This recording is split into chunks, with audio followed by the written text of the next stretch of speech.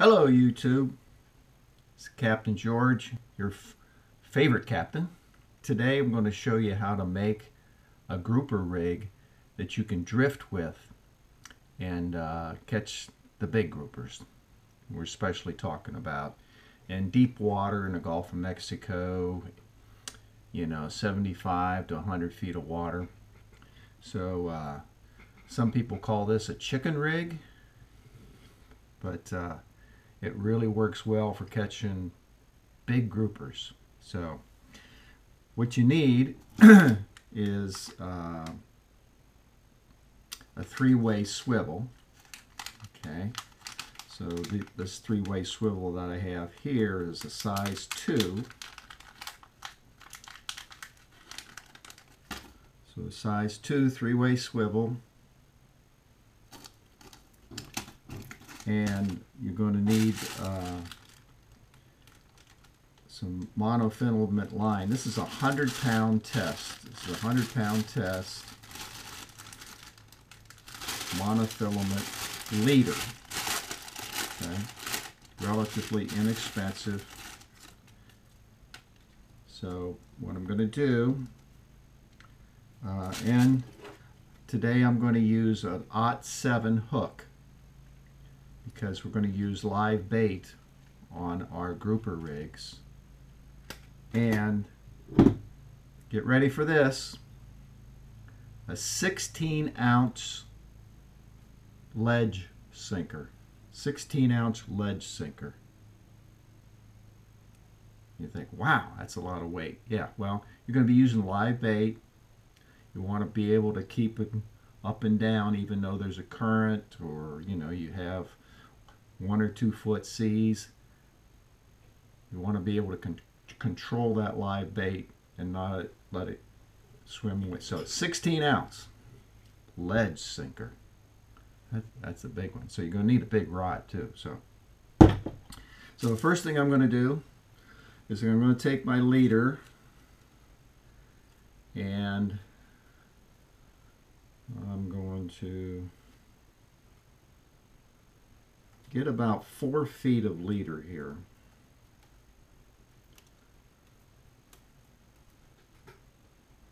Yeah.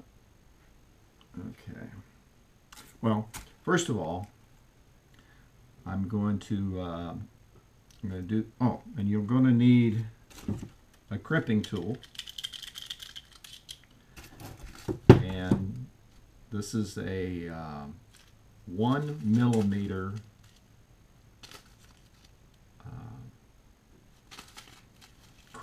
crimps. These are mini copper barrel crimps. That's what they look like.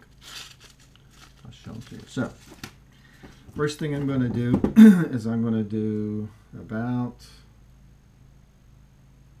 24 inches.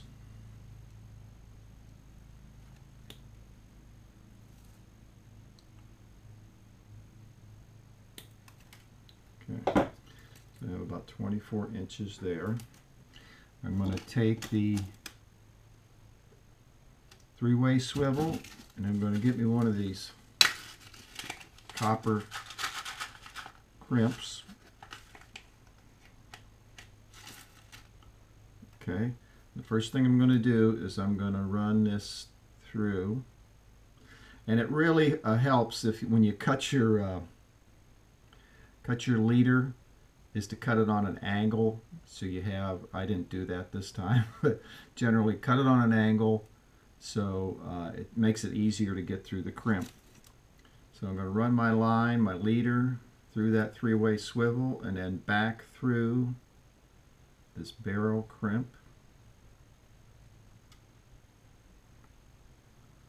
I'm going to bring about a 1/2 inch through the other side. I'm going to pull this so it's leaves a little bit of a loop. This is okay. So I'm going to take my crimping tool. I'm going to go to where it says a 1 millimeter, which is like the second setting on here. I'm going to crimp one end tightly, crimp the other end. Okay, so that is, test it, make sure it's solid. Okay, and then I'm going to need a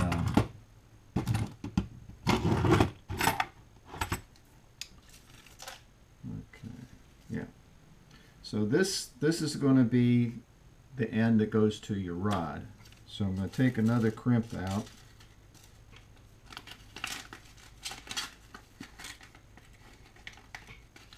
Oh, now I've got a bunch of them. Take another crimp out. I'm going to make a small loop.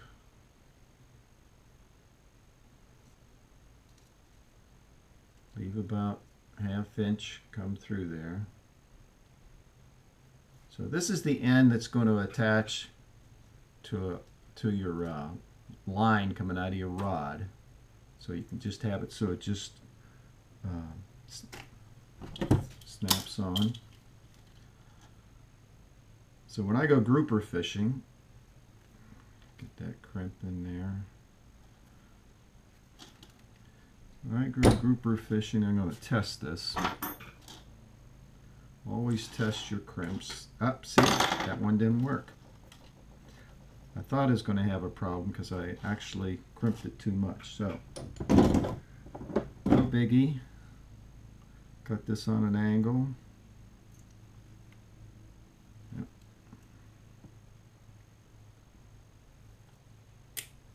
Okay. Okay, start over again. Get a fresh crimp out. Loop that through there again. Just like that. What I was going to say is I always put on my grouper rods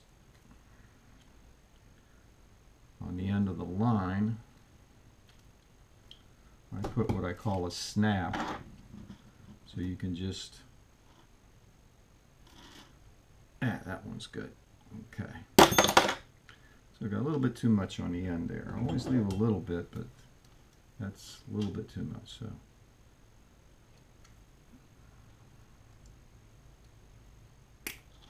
okay, so that's going to go to the fishing pole. So I've got to add the one that goes to the weight. So I'm going to take off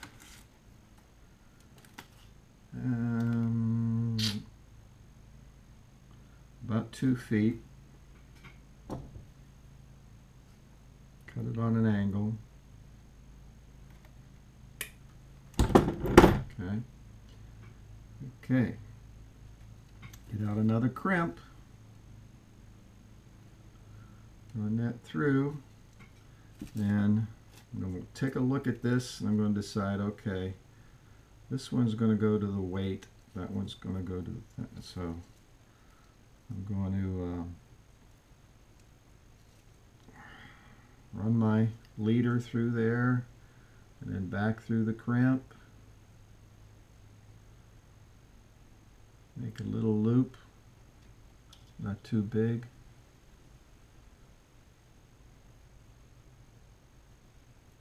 Okay, get my crimping tool out.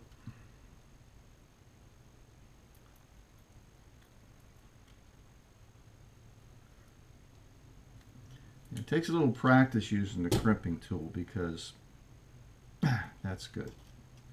Once you get the hang of it, it makes things so much easier than tying knots.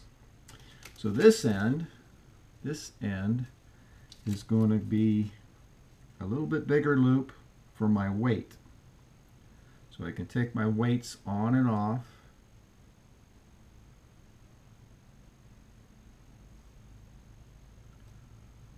So I'm going to have a loop that generally it's about 2.5. You can't, if you make it too big, no big deal, but you got to make it at least close to 3 inches that way. Okay. So get my crimping tool again.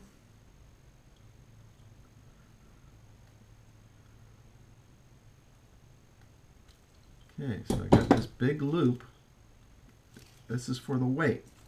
So see, I can take my weight. Hopefully this works. So I take my weight and squeeze the leader, and voila, my weight is on. Done fishing for the day. Don't want it flopping around. Take the weight off. Or sometimes you may want to chain, not too often, if it's just like dead still out there, no current between tides, and you want to go to like a 12 ounce or something, because I mean they make these, you know, this is like a 6 ounce here. So they make them in all sizes, 6 ounce, 8 ounce. But I like the 16 ounce, baby. Okay, so now the business end with the hook. So I'm going to take about, let's see. Here we go. Okay. Take about 18 inches. Cut it on an angle. By cutting it on the angle, it leaves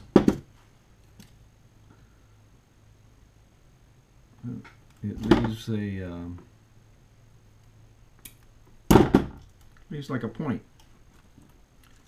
So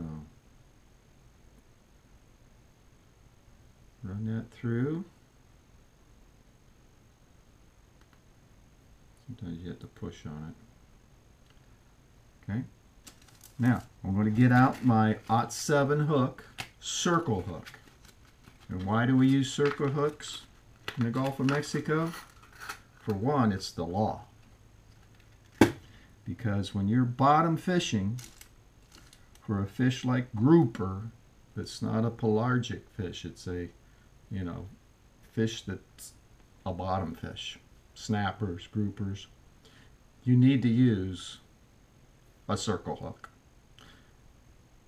And these hooks, if for some reason, like you catch a big shark and you're not able to unhook it and you cut the line, these things dissolve after a few days. So it doesn't harm the fish if you don't bring it aboard, you know.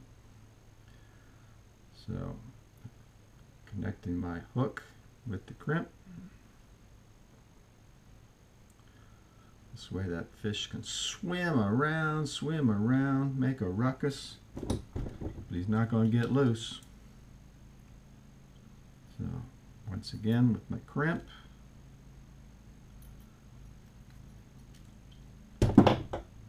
test it. Nice. Okay, so now I'm going to attach it to my rig. So as you can see, this goes to the rod. So here, my weight's going to be down here. You know, it's about a good foot, foot and a half. And this way,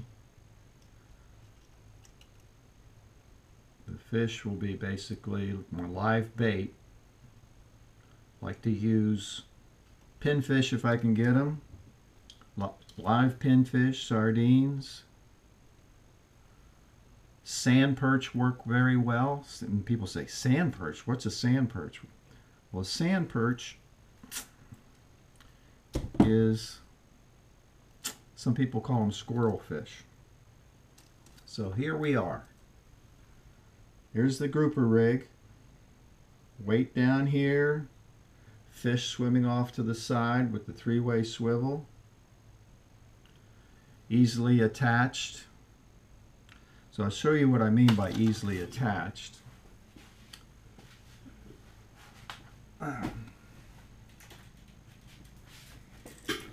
So what I put when I get ready to go fishing, and I get my grouper rods out, I have a snap like this. So I can just, okay, I'm out there on the place where I want to be. I take the end with the small loop, if I can find it. Okay, here it is. Okay, so I'm leaving pretty good, 2 feet away from the business here. The less tackle you can expose to the fish, the better. When a grouper are hungry, they don't care. So see, I attach that, snap it on. Got my rig done for the day. Take the rig off. Always close these snaps so they don't get caught on something else. Let me put this away.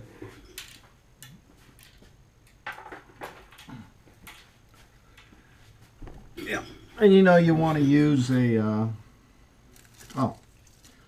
so get my rig together.